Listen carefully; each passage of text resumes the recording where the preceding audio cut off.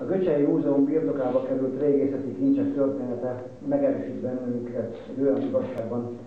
amelyet a mai modernnek mondott korszellem akarva akaratlanul el akar felejtetni mindannyiunkat. Ez az igazság pedig így szól, hogy az ember mulandó, de az emberi becsület örök.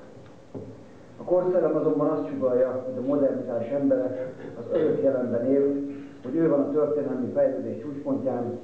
hogy mindenki, aki előtte járt az időben, az valójában elmaradottabb, alsóbrendű, és mindenki, aki a nyomába lép majd, az érdektelen, hiszen az örök jelenben élő embernek alanyi jogon minden jár és mindenre jogosult,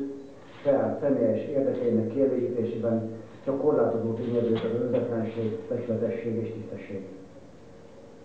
A több mint 3000 esztendős 73 darabból álló bronzkori kincs azonban nem csak az alai táj korabeli tárgyi civilizációjára emlékeztet,